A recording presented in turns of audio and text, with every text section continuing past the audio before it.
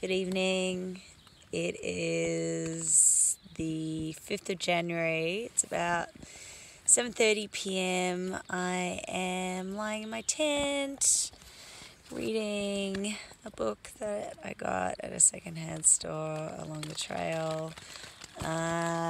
It's been raining a lot today. There were severe weather warnings over the last few days, and I spent two nights off trail at this wonderful trail angel named Emma's house with her family, and she looked after me while there was an incredible amount of rain up in the Henua Ranges, which is where I'm back now. But the reason I am making this video is because I have not felt like writing at all in the last few days, and I've been taking a few videos which I haven't posted because I haven't really had very good signal, but I was lying here tonight reading and I just felt so happy just to be doing what I'm doing completely on my own and not feeling the need to record it and write things and share things all the time. And I don't know, I thought that was actually really cool and maybe something that I should just let happen and not feel the need to document everything as I go along, which is kind of what I said from the beginning when people asked me if I was going to blog, and I said if I feel like it.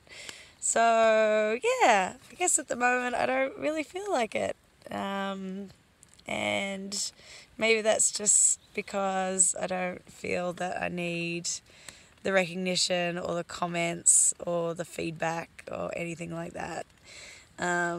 Because I feel like what I'm getting out of this experience is enough and rewarding on its own, and it is really unique and cool to be out here quite alone, especially I'm in a part of the ranges that I'm not really sure anyone's going to walk through, just because of the crazy storms, and I have no idea what the trail's going to be like tomorrow. I know it's going to be very wet and challenging, so it's kind of exciting and scary a little bit, but fun. And yeah, I think this is kind of what I wanted out of the adventure a little bit, and I just had to find it to realize that this is what makes me happy out here. So just wanted to check in, let you know that I'm having a great time, and